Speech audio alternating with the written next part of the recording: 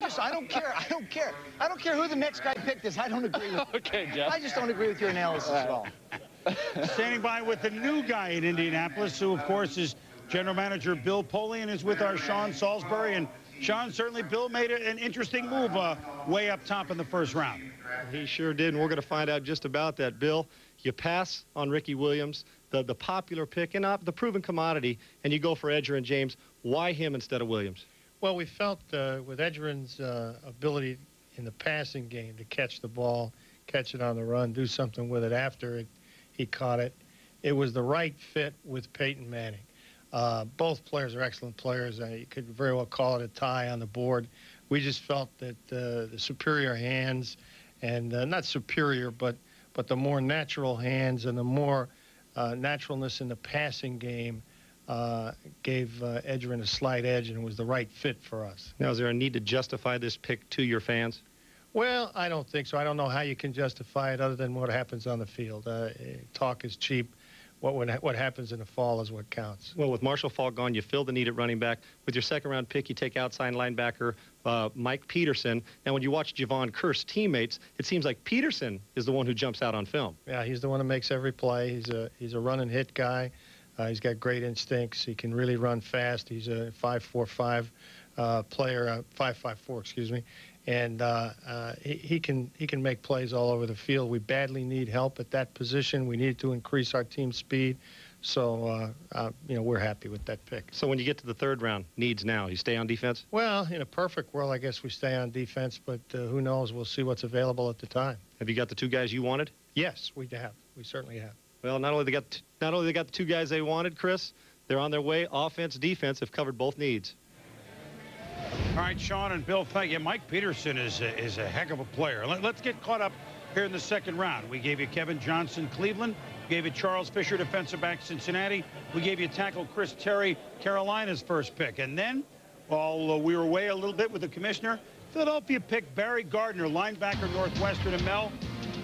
He and Peterson are really players that I thought might have snuck in the first round. Well, productive players, Chris. I think you look at Andy Katzenmoyer, better physical ability, but Gardner, kind of like a Singletary, a little shorter, but very compact, and you don't see Barry Gardner on the ground that much. He sifts through traffic very well, stays on his feet, good blocker awareness, and here makes the tackle against Illinois. I think that's the key. When you're that size and that strong, you can get to the flank, so he can do that. And I think as far as staying on his feet, very instinctive football player. And I think when you look at Barry Gardner, came on strong this past season, had about 20, 22 tackles in just about every game. They were legitimate. He was around the ball a great deal this year for Northwestern, Chris. Well, we heard Sean and Bill Polian just talk about Mike Peterson, linebacker from Florida. Here's another player that I really like. And you know he's an athletic type. Well, Javon Kearse got the publicity, and in some games deservedly so. But you look at Mike Peterson, 6'1", about 233, 127 tackles, 12 tackles for loss, always around the ball. Number 29 there on the sack, and he's a tough kid, a formed tackler. Showed up big in every game, and Florida has a lot of big games every year in the SEC. He never disappeared from the action. He was always there making plays, and in coverage, you have an every down performer. I think that's the key here for Mike Peterson. You can keep him on the field. He reminds me a little bit of John Mobley, Lee Woodall. Doesn't have the ideal size, not physically imposing, but I'll tell you what, he's tremendously instinctive, and like a Barry Gardner, 15, 20 tackles just about every game, Chris. He's a high school quarterback, and he went almost 800 plays in college. Now, John Jansen in a Washington-Chicago trade, the Skins moved up 3 spots. It cost them a 5th, and they picked tackle John Jansen from Michigan. Well, right tackle here against Tom Burke, the pass-rushing defensive end from Wisconsin, does a good job keeping him at bay. Here against Michigan, you're looking at against the game against Indiana. John Jansen buries the defensive end. I think a consistent football player. They call him the Rock, who played in a ton of straight games at Michigan, never missed any time because of injuries, and was a guy that Lloyd Carr had in the starting lineup every game since he's been a head coach with the Wolverines. They're against Hawaii again, easily handling undersized defensive end. So a very steady player, not the tremendously physically gifted bookend of, say, a Tate or a Shelton or even a Gibson for that matter, but John Jansen, very steady and very solid in the Big Ten throughout his career. In Carolina, with their second-round pick, you knew George Seifert had to look at defensive line where they were really long in the tooth. Mike Rucker, Nebraska, to the Panthers. Well, there you see him in the Senior Bowl against Derek Fletcher from Baylor. That's where he did his damage. Had a couple sacks in that game.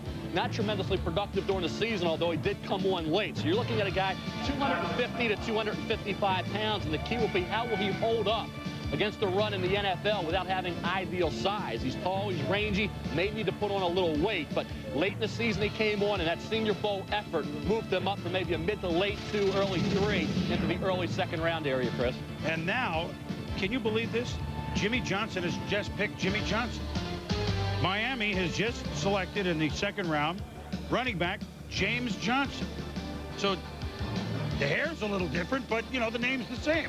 Transfer from East Mississippi Junior College and gave Jackie Sherrill 2 great years of steady productivity. A big back who has all the way potential. Has some speed, although he doesn't have the 4.4 clocking. He can break at the distance, has that up over the top type leaping ability. And you see a kid here who can break a tackle and then turn it on. Had a lot of long runs, averaged about 6 yards a carry. So, you know, James Johnson this season, he last as a junior and senior, one of the most productive backs in the country, and he did it as well against SEC competition. Question is that upright style. Even though he broke tackles in the SEC, will he run into some interference with an upright style that allows him to take a lot of solid direct hits? Then you wonder about, you know, durability over a 16-game period. So that's a run there in the second round. And now let's go down to Miami where Hank, I mean, really, Jimmy Johnson's picked Jimmy Johnson? Yeah. Is this town big enough for 2 JJs? Well, I'll tell you, the second JJ is big enough to fill the big running back need that Jimmy had. And yesterday when I talked with Jimmy, and there was a lot of talk about Cecil Collins, and he said, he's not the only guy we're looking at. And I said, how about J.J. Johnson? He smiled and he said, can you hold off on that until we're on the clock? This is the guy they really wanted. And look at what they did. They traded out of the 24th spot, and they were sitting in the exact same position in terms of choice 15 picks later because nobody took a running back in between. Look how happy Jimmy is, you know, just jumping up and down around the war room. He's thrilled with this pick, believe me. Let's go back to New York. He just wants to see his name in lights a little bit more, Hank. I think that's what it is. So Miami has moved down a couple of times and still got a big running back, as you point out. So we're rolling now in the second round. Chicago, St. Louis coming up.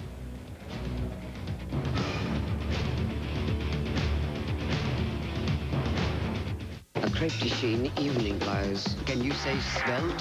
A fabulous Scotty Bass. What in heaven's name? Well, it's a black cotton blend with yellow buttons. It reads 1-800-CALL-ATT for collect calls. Does anybody know where the phone is? I have to make a collect call. Bravo! You can win this hot little sweatshirt instantly when you complete a collect call with 1-800-CALL-ATT. It's the same bargain basement rate all the time. Is Jason there? I'll see.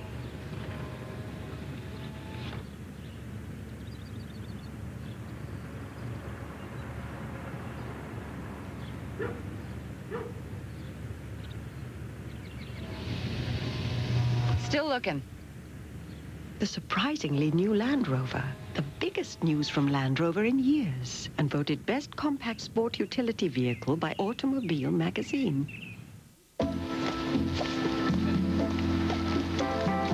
Morning, Frank. Morning.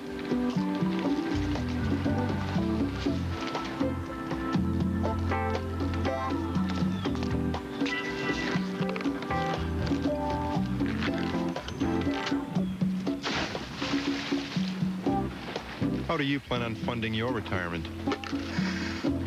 Conseco's annuities and mutual funds can help. Conseco, step up.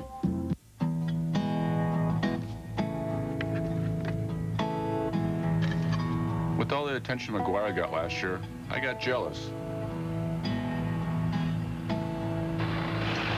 So this year, I'm going for the record. Maybe instead of the big unit, they'll start calling me the long unit.